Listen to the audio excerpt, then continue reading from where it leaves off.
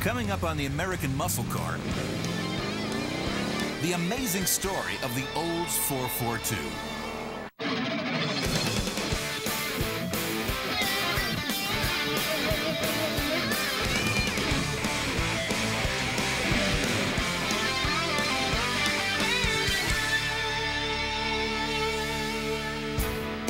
General Motors has always made cars to suit everyone's tastes. If you wanted luxury, there was Cadillac and Buick. If you wanted good basic transportation, they offered you Chevrolet. And if you wanted high performance, pick a Pontiac. And if you wanted a good healthy dose of all three, you bought an Oldsmobile.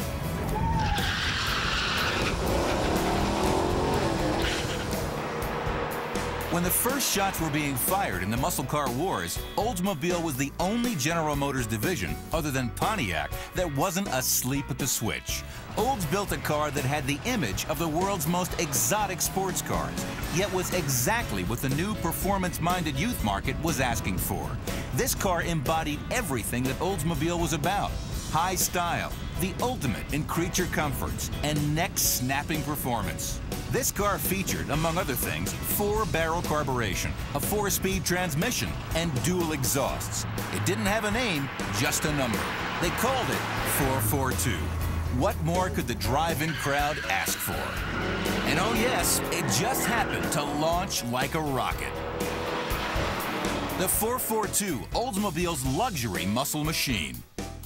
In the 50s and 60s, you might have thought America's space program was located not in Cape Canaveral, but in Lansing, Michigan.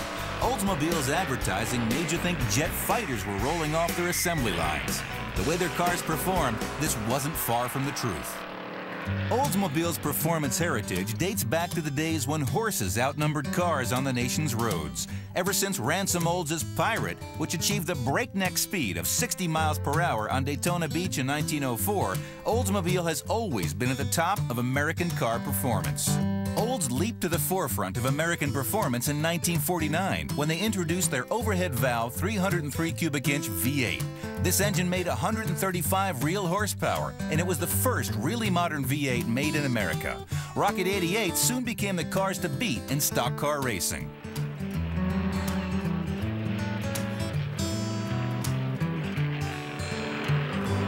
Red Byron won the 1949 Daytona Beach race in an Olds and continued on to win the NASCAR championship that year. Bill Rexford won the national championship in 1950 in an Olds. Also in 1950, Oldsmobile won the Mexican Road Race, a grueling 2,000-mile event. For the next 3 years, Oldsmobiles won almost half the stock car races on NASCAR's schedule as they continue to develop their world-beating engine from 303 cubic inches to 324 cubic inches and 202 horsepower. By 1955, the other automakers had developed their own overhead valve V8s, which broke Oldsmobile's stranglehold on stock car racing. But it sent the Olds engineers back to the drawing board. In 1957, the J2 option came out with 370 cubic inches, 9.75-to-1 compression, and triple Rochester 2-barrel carburetors. This boosted horsepower to 300, torque to 415 foot-pounds, and it put the Rocket Oldses back out front again. Oldsmobile knew that racing improved the breed. All the knowledge gained on the track went right into their cars. Thanks to their racing experience, when the muscle car wars began in 1964, they were ready.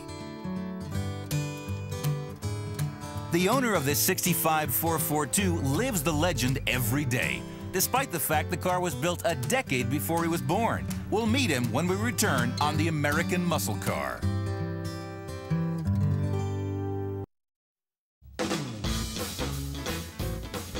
The stock car racing world went sailing along into 1958 with everyone loaded for bear. What a perfect time to throw a wrench into the whole thing. Or at least the Automobile Manufacturers Association thought so. GM's own president, Harlow Curtis, had 3 motivations to get out of racing in 1957. Number 1 was bad press. Number 2, it was costing them a lot of money they could be putting into a product elsewhere. Number 3, Ford was catching them, and nobody wanted to lay out that kind of bread to be second best. In 1959, Lee Petty managed to win the first Daytona 500 held on a big bank track, using parts bought from ex-Olds racers at bargain basement prices. It was the last win for Olds in NASCAR racing for a long time. The official decision. based on photos such as this, gave Lee Petty in number 42 the victory by a margin of less than 1 yard. Oldsmobiles wouldn't return to stock car racing for nearly 25 years. Somewhere in the Oldsmobile management ranks, someone must have breathed a sigh of relief now that all that racing hooliganism had been done away with. Now maybe they could get down to the real business at hand, making and selling gentlemen's motor cars. Big, heavy, chrome, slow gentlemen's motor cars. Welcome to the age of the fins.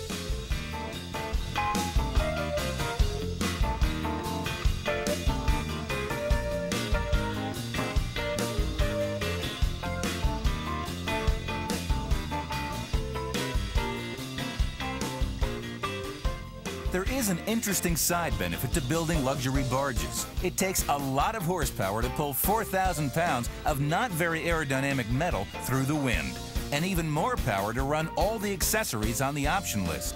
So engine development at Oldsmobile kept right on going.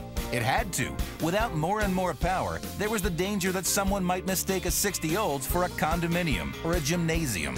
As the wretched excesses of the fins era vanished, General Motors placed more emphasis on the new wave of compact cars. These cars weren't the favorites of car dealers, though. They were inexpensive, and they didn't have a lot of extra cost options to help the profit margin.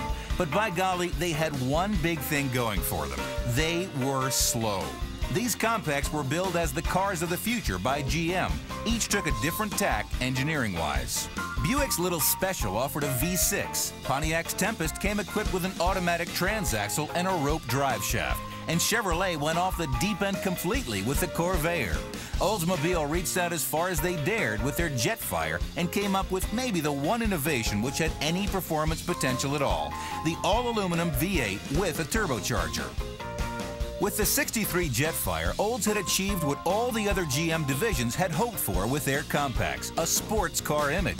But in 1964, there was something blowing in the wind over Michigan's frozen tundra. It was called GTO.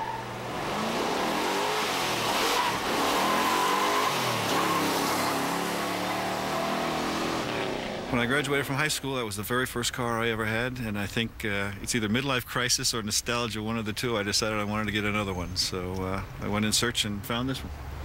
Mostly, I think it's a desire that I have to kind of relive some special moments in my life, so it kind of brings me back to the mid-'60s.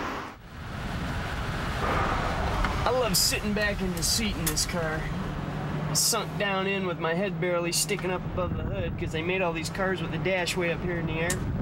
You're just kind of peeking out over it, and I love it when you step on it and it just kicks in and tears out.